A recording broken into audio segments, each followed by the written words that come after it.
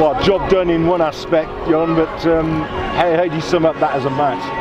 Yeah, I mean, obviously we're disappointed, and you know, if we got the win, you know, it shows that we obviously deserve that, but we didn't play well enough, and that's the anticlimax. The point that we got is probably good enough to take us into a semi-final. So then you have to look at the season as a whole and be proud of the boys and what they've done, and you know, showed a lot of growth.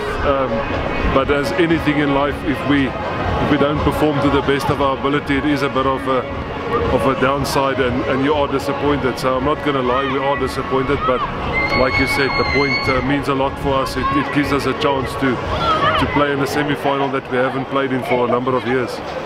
As the man who takes the brunt of the big decisions, were there points in that game where you thought, right, people need to come off and be protected here in preparation for the upcoming matches? Oh no, not at all. Every substitution was made tactically, that we felt somebody, you know, see if we can get a spark into the side. At one stage it almost looked like we're going to do it, but then obviously one or two handling errors or breakdown errors or discipline errors cost us, and I felt after they've scored the first try, I really felt we let slip a few opportunities. There was 2 or 3 open try opportunities where we just lost the ball, and then again we ended up the first half leading, but the second half our discipline killed us, you know.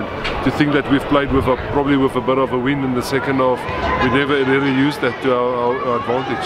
It's the way you analyse the game in your position, says I mean, you hear people going away talking about Gloucester again showing that attacking flair and creating opportunities, but the other aspects of the game, shutting the opposition out, closing down their space, were aspects that you've alluded to here as well.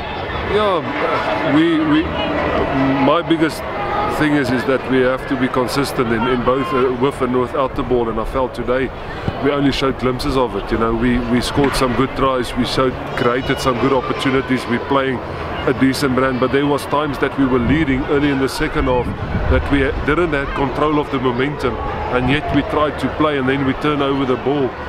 Again, like I said, there was games in the past that we had the balance better of transferring the pressure on the opposition, and you know, I don't know if it was a thing that we have to look at, but today the breakdown was a mess, and I don't know if there was maybe to allow too much freedom from the officials, or was it just us that wasn't accurate. But you know, the secret for any team, if you look at Exeter, if you look at Saracens, if they get decent ball at breakdown, they can play, and we struggle to get decent breakdown ball today. Motivation is a key thing. Worcester were obviously very motivated today because they desperately needed the win. Next week it's Newcastle at Kingsholm. They're going to want to come and win as well, aren't they? No, for sure. You know, they've got one shot at it. I think they obviously on paper they can, you know, unless Leicester go win a game, they can probably sneak in still, but it's going to be a big chance, and they only got one shot at it, so they're going to come out to try and get a 5-pointer, and we have to, you know, get momentum back, and we have to fix the mistakes we did, and you know, that's the challenge for us. We've done it in the past. We've shown a lot of character where we got a loss and we got back onto the horse. We just have to do it again. And again, it's not big things, it's small little things, but we just showed today we're not there yet. You know, we're just not consistent in the sides that we're supposed to win.